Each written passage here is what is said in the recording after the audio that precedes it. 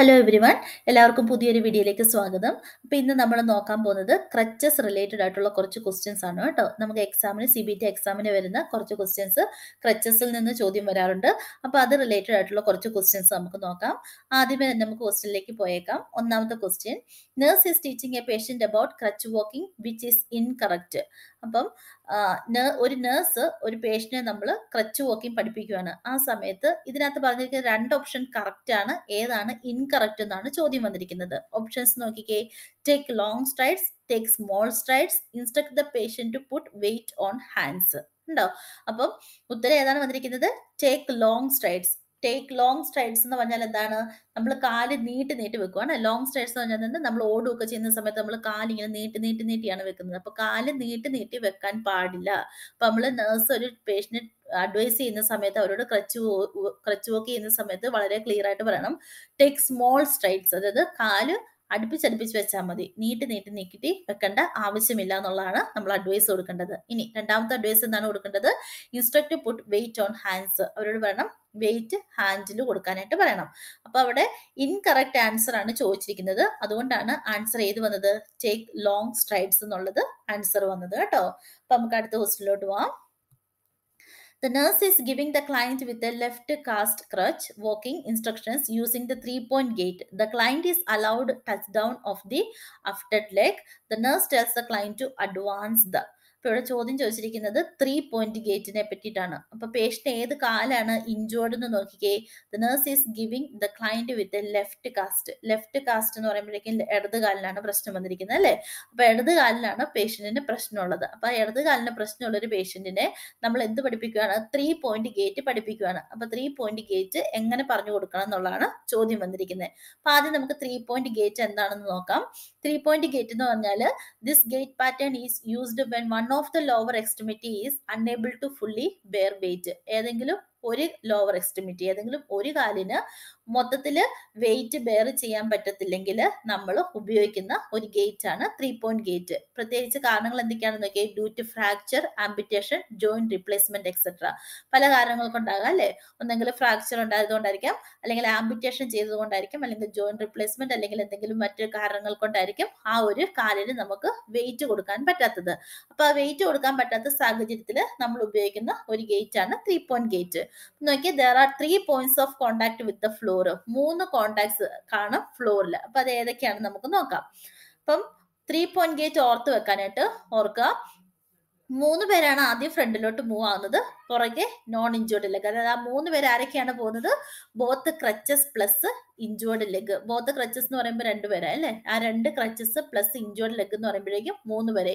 3 പേരാണ് ഫ്രണ്ടിലോട്ട് അവര് പോകുന്നത്. Both crutches plus injured leg, പുറകെ ആയിരിക്കും നോൺ ഇഞ്ചോർഡ് ലെഗ് പോകുന്നത്. അപ്പൊ ഇവിടെ നമുക്ക് മനസ്സിലാവും, ഓൾറെഡി നമ്മൾ ക്വസ്റ്റനിൽ പറഞ്ഞായിരുന്നല്ലോ എന്താണ്? ലെഫ്റ്റ് ലെഗ് ആണ് ഇഞ്ചുറി. അപ്പൊ എന്താണ്? Both crutches plus left leg ആയിരിക്കും ഫ്രണ്ടിലോട്ട് പോകുന്നത്, പുറകെ non injured leg. Non injured leg എന്ന് പറയുന്നത് ഏതാണ്? ഇവിടെ റൈറ്റ് ലെഗ് ആണ് വരുന്നത്.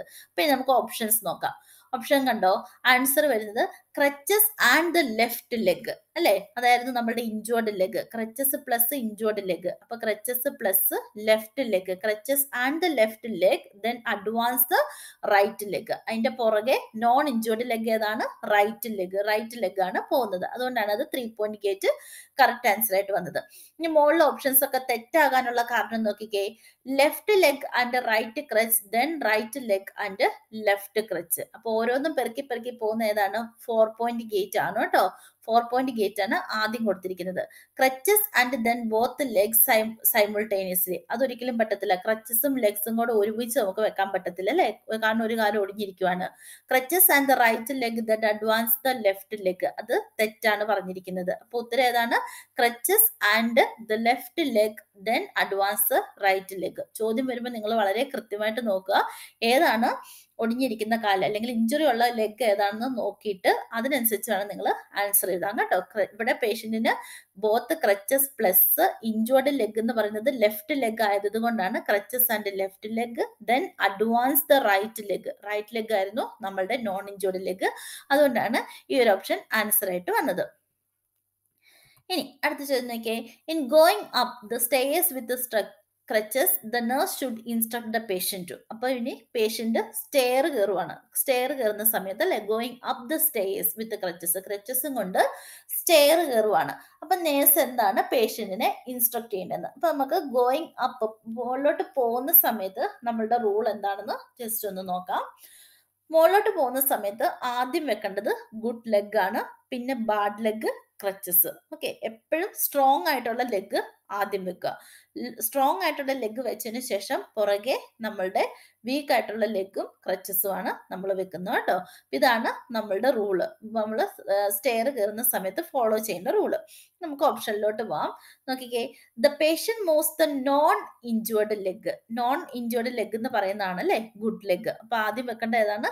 നോൺ ഇഞ്ചേർഡ് ലെഗ്, അതായത് good leg. Forward on to the step and then moves the injured leg. Injured leg എന്ന് പറയുന്നതാണ് ബാഡ് ലെഗ്. ഏറ്റവും അവസാനം നമ്മൾ ക്രച്ചസ് വെക്കുന്നു. അപ്പൊ ഇങ്ങനെ ഒരു ഓപ്ഷൻ നിങ്ങൾക്ക് കാണാൻ പറ്റും ചില ക്വസ്റ്റ്യനിൽ. കണ്ടോ, the patient moves the non injured leg forward on to the step and then moves the injured leg and crutches up. അവസാനാണ് crutches പോകുന്നത്. ഇനി വേറെ ഓപ്ഷൻ ഞാൻ കണ്ടേക്കുന്നുണ്ടോ? Advance the stronger leg first. നമ്മൾ പറഞ്ഞല്ലേ ഗുഡ് ലെഗ് വെക്കണം എന്ന്. അപ്പൊ advance stronger leg first, good leg ആദ്യം വെക്കുന്നു to the step, then advance the crutches and the weaker extremity. അപ്പൊ അത് കഴിഞ്ഞതിന് ശേഷം എന്താണ്? ക്രച്ചസും നമ്മളുടെ വീക്കർ എക്സ്ട്രിമിറ്റി ആയ ബാഡ് ലെഗും കൂടെ വെക്കുന്നു. അപ്പൊ ഇത് രണ്ടെണ്ണമാണ് ഓപ്ഷനിൽ ആൻസർ ആയിട്ട് വരുന്നത് കേട്ടോ. അപ്പൊ ഓർത്ത് വെക്കുക, ഗോയിങ് അപ്പിലെ റൂൾ എന്താണ്? ആദ്യം ഗുഡ് ലെഗ് ആയിരിക്കണം. ഗുഡ് ലെഗ് എന്ന് പറഞ്ഞാൽ നമ്മളുടെ നോൺ ഇഞ്ചേർഡ് ലെഗ് അല്ലെങ്കിൽ സ്ട്രോങ് ലെഗ് ആയിരിക്കണം വെക്കേണ്ടത്. അതിന്റെ പുറകെയാണ് നമ്മൾ ബാഡ് ലെഗും ക്രച്ചസും വെക്കുന്നതെന്ന് ഓർത്തിരിക്കുക കേട്ടോ. അങ്ങനെയാണ് ഗോയിങ് അപ്പ്. ഇനി ഗോയിങ് ഡൗൺ എങ്ങനെയാണ്? നേരെ ഓപ്പോസിറ്റ് നിങ്ങൾ ഓർത്താൽ മതി. അതായത് ആദ്യം അവർ വെക്കുന്നത് ക്രച്ചസ് ആയിരിക്കും, ക്രച്ചസും ബാഡ് ലെഗ്, പിന്നെ അവസാനമായിരിക്കും ഗുഡ് ലെഗ് വെക്കുന്നത് കേട്ടോ. Crutches, bad leg, good leg, നേരെ ഓപ്പോസിറ്റ് ഓർത്താൽ മതി. ഗോയിങ് ഡൗൺ താഴോട്ട് വരുന്നതിന് വേണ്ടിയിട്ട് കേട്ടോ. അടുത്ത ചോദ്യം നോക്കാം. The most advanced gait used in the crutch walking is. ഏറ്റവും അഡ്വാൻസ്ഡ് ആയിട്ടുള്ള മോസ്റ്റ് അഡ്വാൻസ്ഡ് ഗേറ്റ് ഏതാണെന്നുള്ളത് ക്രച്ച് വാക്കിങ്ങിൽ ഉത്തരം വരുന്നത് സ്വിംഗ് ത്രൂ ഗേറ്റ് ആണ്. Swing through gate. അപ്പൊ അവിടെ നമുക്ക് കാണാൻ പറ്റും ഓപ്ഷൻ അല്ലെ, 4 point gate, 3 point gate, swing to gate and swing through gate. അപ്പൊ ഇതെന്താണ് നമുക്കൊന്ന് നോക്കാം. സ്വിംഗ് ടു ഗേറ്റ് എന്ന് പറഞ്ഞാൽ കണ്ടോ, സ്വിംഗ് എന്ന് പറയുമ്പോൾ നമുക്കറിയാം അല്ലെ, ആടുക എന്നുള്ള ഒരു അർത്ഥമാണ് വരുന്നത്. അപ്പൊ ഇവര് ക്രച്ചസ് എന്ത് ചെയ്യും? ഫ്രണ്ടിലോട്ട് വെച്ചിട്ട് ഇവരിങ്ങനെ തൂങ്ങി ആടി വന്ന് ക്രച്ചസിന്റെ ഒപ്പം വന്ന് നിൽക്കുന്നതിനെയാണ് നമ്മൾ എന്ത് പറയുന്നത്? സ്വിംഗ് ടു ഗേറ്റ് എന്ന് പറയുന്നത്. ഇനി സ്വിംഗ് ത്രൂ ഗേറ്റിലെ നോക്കിക്കേ, അവരെങ്ങനെയാണ് നിൽക്കുന്നതെന്ന്. സ്വിംഗ് ത്രൂ ഗേറ്റിനകത്ത് അവർ ക്രച്ചസ് ഫ്രണ്ടിലോട്ട് വെക്കുന്നു. കണ്ടോ, നടുക്കത്തെ ഫോട്ടോ കണ്ടോ, നടുക്കത്തെ ആ ഒരു പിക്ചർ കണ്ടോ, അവർ ക്രച്ചസ് ഫ്രണ്ടിലോട്ട് വെക്കുന്നു. ഫ്രണ്ടിലോട്ട് വെച്ചിട്ട് ക്രച്ചസിന്റെ ഒപ്പം വന്നിട്ടല്ല അവർ ലാൻഡ് ചെയ്യുന്നത്. അവസാനത്തെ പടം നോക്കിക്കേ, ക്രച്ചസിന്റെ ഫ്രണ്ടിലോട്ട് പോയിട്ടാണ് അവർ ലാൻഡ് ചെയ്യുന്നത്. അതിനെയാണ് സ്വിംഗ് ത്രൂ ഗേറ്റ് എന്ന്. അതായത് ക്രച്ചസും കഴിഞ്ഞ് ഫ്രണ്ടിലോട്ട് പോയിട്ട് ലാൻഡ് ചെയ്യുന്നതിനെയാണ് സ്വിംഗ് ത്രൂ ഗേറ്റ് എന്ന് പറയുന്നത്. സ്വിംഗ് ടു ഗേറ്റ് എന്ന് പറഞ്ഞാലോ, ക്രച്ചസിന്റെ ഒപ്പമാണ് അവർ വന്നിട്ട് ലാൻഡ് ചെയ്യുന്നത്. സ്വിംഗ് ത്രൂ ഗേറ്റ് എന്ന് പറയുന്നത് ക്രച്ചസും കഴിഞ്ഞിട്ട് പോയിട്ടായിരിക്കും അവര് ലാൻഡ് ചെയ്യുന്നത്. അപ്പൊ നോക്കിക്കേ, the most advanced gate used in crutch walking is swing through gate ആണ് കേട്ടോ. സ്വിംഗ് ത്രൂ ഗേറ്റ് ആണ് നോർത്ത് വെക്കുക, ഏറ്റവും അഡ്വാൻസ്ഡ് ആയിട്ടുള്ള ഗേറ്റ്. അടുത്ത ചോദ്യം നോക്കാം. The nurse is measuring the crutch using the patient's height. How many inches should the nurse subtract from the patient height to obtain the approximate measurement? അപ്പോൾ ഒരു nurse measurement എടുക്കുകയാണ്, ക്രച്ചിന്റെ measurement എടുക്കുകയാണ്. Measurement എടുക്കുന്ന സമയത്ത് എന്താണ് അവർ യൂസ് ചെയ്യുന്നത്? പേഷ്യന്റിന്റെ height ആണ് use ചെയ്യുന്നത്. അപ്പൊ പേഷ്യന്റിന്റെ ഹൈറ്റ് വെച്ചിട്ട് നമ്മൾ മെഷർമെന്റ് എടുക്കുന്ന സമയത്ത് എത്ര ഇഞ്ചാണ് നമ്മൾ കുറയ്ക്കേണ്ടത് എന്നാണ് ചോദ്യം വന്നിരിക്കുന്നത്. How many inches should the nurse subtract from the patients height to obtain the approximate measurement. അപ്പൊ നമ്മളിവിടെ യൂസ് ചെയ്യുന്നത് പേഷ്യന്റിന്റെ ഹൈറ്റ് ആണ്. പേഷ്യന്റിന്റെ ഹൈറ്റ് വെച്ച് യൂസ് ചെയ്യുന്ന സമയത്ത് എത്ര ഇഞ്ച് നമ്മൾ കുറയ്ക്കണം എന്നുള്ള ചോദ്യം നോക്കിക്കേ. ആൻസർ വരുന്നത് 16 ഇഞ്ചാണ് കേട്ടോ. 16 ഇഞ്ചസ് ആണ് ആൻസർ വരുന്നത്. 16 ഇഞ്ചസ് ആണ് നമ്മൾ കുറയ്ക്കേണ്ടത്. അടുത്ത ചോദ്യം നോക്കാം. When using crutches what part of the body should absorb the patients wait? ഏത് ഭാഗമാണ് അല്ലെ, ശരീരഭാഗമാണ് നമ്മളുടെ വെയിറ്റ് അബ്സോർബ് ചെയ്യേണ്ടത്? ആരാണ് വെയിറ്റ് അബ്സോർബ് ചെയ്യുന്നത്? നമ്മളുടെ കൈ അല്ലെ, നമ്മുടെ കയ്യിലോട്ടാണ് നമ്മൾ വെയിറ്റ് കൊടുക്കുന്നത്. കാരണം എന്താണ്? നമ്മുടെ കാലിലോട്ട് വെയിറ്റ് കൊടുക്കാൻ പറ്റുമോ? ഇല്ല, കാലിലോട്ട് വെയിറ്റ് കൊടുക്കാൻ പറ്റത്തില്ല. അപ്പൊ കാലിന് എന്തെങ്കിലും ഇഞ്ചുറി പറ്റിയത് കൊണ്ടാണ് നമ്മൾ ക്രച്ചസ് യൂസ് ചെയ്യുന്നത്. അപ്പൊ ആ ഒരു കാലിലോട്ട് വെയിറ്റ് കൊടുക്കാതിരിക്കാൻ വേണ്ടിയിട്ടാണ് നമ്മൾ എന്ത് ചെയ്യുന്നത്? നമ്മുടെ കയ്യിലോട്ട് നമ്മൾ വെയിറ്റ് കൊടുക്കുന്നത് കേട്ടോ. What part of the body, ഏത് ബോഡിയുടെ ഭാഗത്തിലോട്ടാണ് നമ്മൾ വെയിറ്റ് കൊടുക്കേണ്ടത്? ഹാൻഡ്സിലോട്ടാണ്. അടുത്ത ചോദ്യം നോക്കിയേ. The nurse should consider performing preparatory exercises on which muscle to prevent flexion and buckling during the crutch walking? അപ്പൊ നമ്മൾ ഓൾറെഡി പഠിച്ചല്ലേ, എന്താണ് പഠിച്ചത്? നമ്മൾ കയ്യിലോട്ടാണ് നമ്മൾ വെയിറ്റ് കൊടുക്കേണ്ടത്. നമ്മൾക്ക് കാലിൽ വെയിറ്റ് കൊടുക്കാൻ പറ്റാത്തത് കൊണ്ട് നമ്മൾ ക്രച്ച് വാക്ക് ചെയ്യുമ്പോൾ നമ്മൾ കയ്യിലോട്ടാണ് വെയിറ്റ് കൊടുക്കുന്നത്. അപ്പൊ ആ കയ്യിലോട്ട് വെയിറ്റ് കൊടുക്കുന്ന സമയത്ത് എന്ത് വേണം? നമുക്കൊരു പ്രിപ്പറേറ്ററി എക്സസൈസ് ചെയ്യണം അല്ലെ, ആ കൈക്കൊരു പവർ കിട്ടാൻ വേണ്ടിയിട്ട്. അതാണ് ഏത് മസിലാണ് വരുന്നത് നോക്കിക്കാൻ ആൻസർ. ഫോറാം എക്സ്റ്റൻസർ മസിൽ എന്നാണ് പറയുന്നത് കേട്ടോ. ഫോറാം എക്സ്റ്റൻസർ. നമ്മൾ ഫോറാം എല്ലാവർക്കും അറിയാമല്ലോ, കൈയുടെ ഏത് ഭാഗമാണ് വരുന്നത്. അപ്പൊ ഫോറാമിലുള്ള മസിൽസിനാണ് നമ്മൾ എക്സസൈസ് കൊടുക്കുന്നത്. ഫോറാം എക്സ്റ്റൻസർ മസിലിലാണ് ആൻസർ വരുന്നത്. നോക്കിക്കേ. Forearm extensor muscle which prevent flexion or buckling and are important in raising the body in swinging gait. അതായത് ഇത് നമ്മൾ എന്തിനാണ് ഈ ഒരു എക്സസൈസ് ചെയ്യിപ്പിക്കുന്നത്? നമുക്ക് അതിനൊരു പവർ കിട്ടിയാൽ മാത്രമേ ഉള്ളൂ നമ്മളുടെ ബോഡി റേസ് ചെയ്ത് നമുക്ക് ആ ഒരു ഗേറ്റ് മുമ്പോട്ട് ഫോളോ ചെയ്ത് കൊണ്ടുപോകാൻ പറ്റത്തുള്ളൂ കേട്ടോ. അതിനു വേണ്ടിയിട്ടാണ് നമ്മൾ പ്രിപ്പറേറ്ററി എക്സസൈസ് ചെയ്യിക്കുന്നത്. അപ്പൊ ആൻസർ വരുന്നത് ഫോറാം എക്സ്റ്റൻസർ മസിൽ ആണെന്ന് ഓർത്തു വെക്കുക. ചോദ്യം എന്തായിരുന്നു? The nurse should consider performing preparatory exercises on which muscle to prevent the flexion or buckling during the crutch walking. Answer forearm extensor muscle എന്നുള്ളതാണ് ആൻസർ വരുന്നത്. അടുത്ത ചോദ്യം നോക്കിക്കേ. The patient can be selected with a crutch gait depending on the following apart from. അപ്പം patient can be selected with a crutch gait. അപ്പം നമ്മൾ crutch gate നമ്മൾ select ചെയ്യുന്നത്, കുറെ കാര്യങ്ങൾ അവർ തന്നിട്ടുണ്ട്, കുറെ കാര്യങ്ങൾ വെച്ചിട്ടാണ് നമ്മൾ സെലക്ട് ചെയ്തത്. അതിനകത്ത് ഇല്ലാത്തത് ഏതാണെന്നാണ് ചോദ്യം വന്നിരിക്കുന്നത് അല്ലെ. അപ്പാർട്ട് ഫ്രം എന്നുള്ളതാണ് ചോദിക്കുന്നത്. Depending on the following apart from. അപ്പൊ ആ അല്ലാത്തത് ഏതാണെന്നുള്ളതാണ് നമ്മൾ ആൻസർ എഴുതേണ്ടത്. നോക്കിക്കേ. Patients physical condition. ഒന്ന് നമ്മൾ ക്രച്ച് ഗേറ്റ് സെലക്ട് ചെയ്യുമ്പോൾ നമ്മൾ നോക്കുന്ന ഒരു ഭാഗമാണ് ഫിസിക്കൽ കണ്ടീഷൻ അല്ലെ. ഫിസിക്കലി പേഷ്യന്റ് എന്തുമാത്രം സ്റ്റേബിൾ ആണെന്നുള്ളത് നമ്മൾ നോക്കും. ആം ആൻഡ് ട്രക്ക് സ്ട്രെങ്ത് അല്ലെ. നമ്മുടെ കൈയുടെയും സ്ട്രക്കിന്റെ ഒക്കെ സ്ട്രെങ്ത് എല്ലാവരിലും ഡിഫറെന്റ് ആയിരിക്കും. ചിലർക്ക് നന്നായിട്ട് പവർ കാണും, അവർക്ക് നല്ല ഈസി ആയിട്ട് പോകാൻ പറ്റും അല്ലെ. അപ്പൊ അത് വെച്ചിട്ട് ക്രച്ചിന്റെ ഗേറ്റിൽ മാറ്റം വരുത്താൻ പറ്റും. ബോഡി ബാലൻസ് ഭയങ്കര ഇമ്പോർട്ടന്റ് ആണ് അല്ലെ. നമ്മുടെ നല്ലൊരു ബാലൻസ് ഉണ്ടായിരിക്കും നമ്മുടെ ബോഡിക്ക്. പക്ഷെ കോപ്പിംഗ് മെക്കാനിസം അതിനകത്ത് വലിയൊരു ഇമ്പോർട്ടന്റ് വരുന്നില്ല.